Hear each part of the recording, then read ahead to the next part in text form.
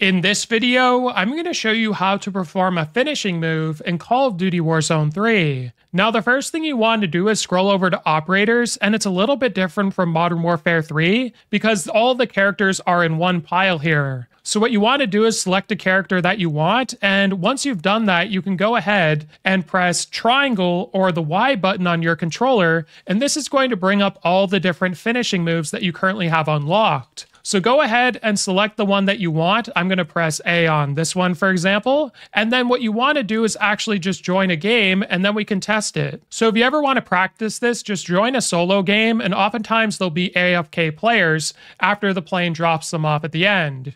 So what you want to do is run up behind the person. Ideally, you'd have a stun. This helps, as well as using objects. And then you just want to press and hold the melee button, which is circle on the PlayStation controller, and it's B on the Xbox controller. So hopefully this video was helpful. Like and subscribe, and we'll see you in the next one.